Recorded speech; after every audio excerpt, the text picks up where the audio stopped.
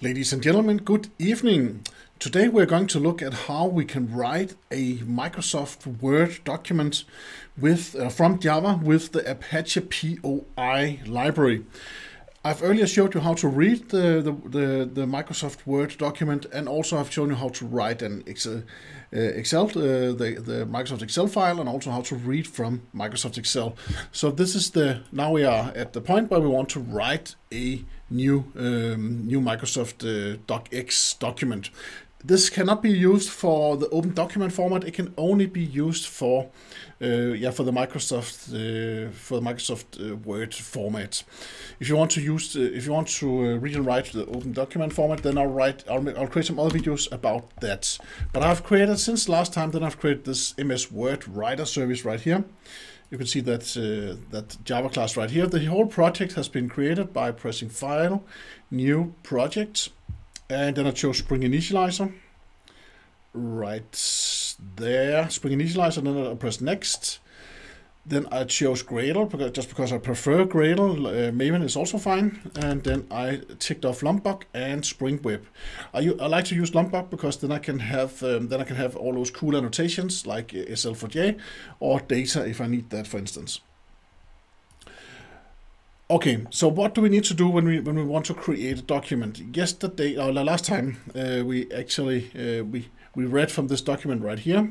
This is a header 1, 2, 3, 4, and then we had a title, and you can actually see we are using different styles in the top left corner where it says title. That's actually a style, and when we use that style in our document, then the style is actually defined and also placed inside the document, and that means that we can actually use these styles later on if we load an existing document. If we load an existing Word document, then we can steal the styles from there, and then we don't need to invent styles from scratch in our Java program, and that is exactly what I'm going to do. You can also see we created we read the footer and we read the header last time. We also read from a table. So today we would actually like to create these parts of the document instead. Not exactly like we saw there, but something similar.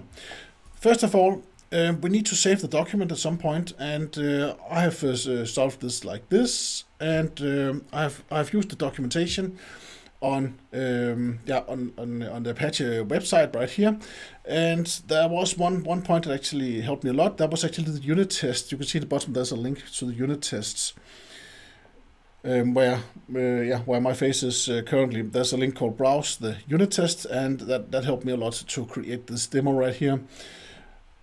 For instance, if we want to create something, if we want to write something, then we need to create an instance of the XWPF run. That is actually where we create and write text. That had me puzzled a bit in the beginning, but after figuring that out, then it worked fine. So, okay, so save document. This is actually the last thing we do. So, but I'll just go through it. First of all, we need to create a new file. If the file already exists, then I'm deleting it and I'm creating it again. And then I say doc write, and then I give a new file output stream right here. I don't know if I need to create a file actually, but we can play around with that later on. Then I give this byte array output stream right here. And then I write the output stream, which is nothing, and then I close the document again. Actually, I'm not sure. I don't think I need those two lines. There was something else I was just playing around with. Sorry about that. But you need to write. We get the document right here, and when we get it in this method, then it's already filled out with a lot of styles and with a lot of content inside the Word document. And then what we need to do is we need to take the file, delete, and recreate it, and then we need to write the content of this document to the file, and that is exactly what we're doing here. If it gives us any problem, then we will comment in those lines again. Then we need to close it in the end, so that's the same as a kind of a flush if you know the streams. Let me just delete this file because this is the result that we are going to create. Then we have this one right here, write a small story. We have a part that's called generate a table. We have generate header and footer. We have the generate body paragraphs like this. And then we have the method where we actually do all of these stuff inside. This is the method that keeps everything together. Write a small story. So first of all, I'm going to create a new document right here. So this is my new Word document that I'm creating a new instance of. And you can see right here, we have actually not chosen what should the file name be. We are not choosing that yet. It's the same as if you would open up Microsoft Word. Then you can just start typing, and then when at some point when you press Control S for save, then you get to choose the file name, right? It's a kind of the same approach right here. Then I'm opening up a template, and this is because I want to steal the styles. And you can choose whatever file you want to. You can also create the styles yourself if you want to. But I've taken the important information, the docx that we played around with the last time, where we read data from a Word document. It is important that the styles that you want to steal from the template or from the document, that they are actually used somewhere in the document. So if you want to use a heading 2, then you need to use a heading 2 somewhere in that document. I just think this is the easiest way. If you have an easier way, then just write it in the comments. Here I create new styles, so I take the document and say, please create a new styles object from this class called XWPF styles. And look here now. Now I'm stealing the styles. I steal heading 1 and heading 2 from the template. And the template, that's the one I actually defined up here, right? So here I'm stealing the styles. So new styles, add heading 1, heading 2. And I'm using that when I write the body paragraphs. Almost everything in a Word document is actually a paragraph. If you want to add text, then it's called a paragraph. You can also add tables, and then you can add headers and footers. That's the most common things to play around with. That's why I've chosen those. So generate header and footer right here. Here I create a new, we pass on the document as an argument right there to the method. And here I create the header type default. Then I look here what happens here now. First I create a paragraph. Inside that paragraph, I create something called a run. You need to create a run in order to write stuff inside the document. And when I've created that run, then I set the text to header, tra-la-la-la, 1, 2, 3, 4, and then we just add 5, 6. Then you can see that it's actually, that it's also, that what we type is actually what we end up with in document. Then I create a footer right here, document.create footer, and it's just of the type default. And again, I'm creating a paragraph. Here I do it on multiple lines instead of doing it on a single line. So here I create a paragraph. Then I create the run, XWPF run.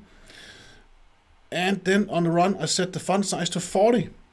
So if I want to format it, then you can actually do that on the run also. So here, right now I set the font size, and then I set the text afterwards. Font, footer, text, blah, blah, blah, blah. So that is the footer. And that is this line right here. So then we have the body part. Generate body paragraphs. And we have that right here. So I create a new body, document create paragraph, and I just call this P body for paragraph body. And maybe I should have named the paragraph body 1, because we actually have a second part down here. But the first part is right here. So I create a new run on the paragraph object. I create a run. So then I get this run right here. Then I can set a style on the run. And here I'm using the header, the style, which is named heading 1. I also have a style named heading 2, which I get as arguments to this method right here. And remember, we stole them up here. And then we are using the styles in that line right there. And then they end up being passed to this method right here. And here I can again set the style, heading 1, get style ID, set the text. This is first header. The same with the second paragraph. Whenever we create a new paragraph, then we also get a new line. So it's kind of a new area to write text in. And then we have set style again, and then we have set text also. Let me just check something. Create. There was if we want to have some. If we want to have. If we want to have a new character return, then there was something like add. Yeah, look here. If we want a new extra line, then we can add character return like that. That's actually just what I want to show. And I'm actually creating one extra paragraph down here just to get some more spacing, but I could also have just used add character return. Let us see now if we get 2 spacings before we get the table. Because what actually happens here, we're not done yet. After generating some body stuff, then we generate a table, and then we save the document in the end. So, but let us try to look at generate table. Here I have my table. It's very easy to generate a table. I create this table right here, and then I just go through each row. I'm creating 10 rows to begin with and 2 columns right here. And then I go through each row, and I increment my integer variable here. This is the row instead of I should actually mention it. Row number instead, like this. And then we add 1 to row number after when we are done setting the value for the second cell. So cell 1, cell 0, cell 1, and then then the new line right here, and then etc, etc, etc. So I have name and age, and then I have Mike, Susan, and John to figure right there. Yes, and then we generate the table, and then we save the document, and we already went to the saved document. But let us see if I've introduced any errors on the way. I have created a test right here that just runs a small story. So let us press play and see what actually happens. So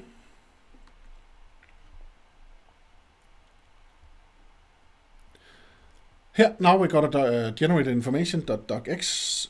So we have this document right now. Let us try to open it up and see how it looks. We have a header, tralala 1, 2, 3, 4, 5, 6. Remember that we added the 5, 6 on the fly. Then we have one header right here, and see the style. It has the heading 1 style. Look up here, heading 1 style. We can be very proud of ourselves. And then the second line right here, it has the heading. It has a second heading style, so heading 2 style. Awesome, awesome, awesome. Then we have the table name, age. Of course, we should have maybe chosen bold in the beginning right here. Then we have Mike 42, and then Susan and John 31 right here. Then in the bottom here we have the footer text, and that was font 40. That's why it looks so crazy right now. Font 40 right there. So that's actually it. So now we have created the Microsoft Word document with Java with the Apache POI library. Thank you very much for watching, and don't be shy, just write questions as usual in the comments, and I'll see when I have time to answer them. Thank you very much for watching, and I hope to see you again soon. And I will, as usual, I will also push the code to my GitHub account so you can actually get it there. Thank you very much. Bye bye.